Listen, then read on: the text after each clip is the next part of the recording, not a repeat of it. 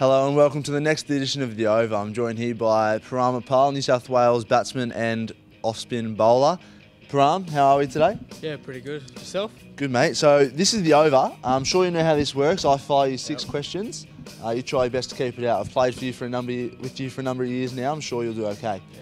First question, who do you hate and who do you love facing in the nets?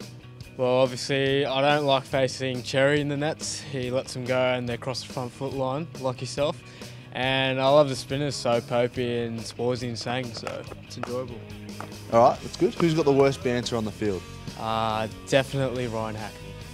I expected that. What's been the highlight of your cricketing career so far?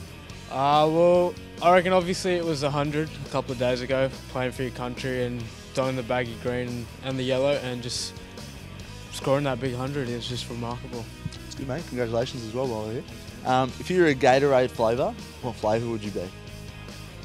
Definitely the blue bolt. I love the blue.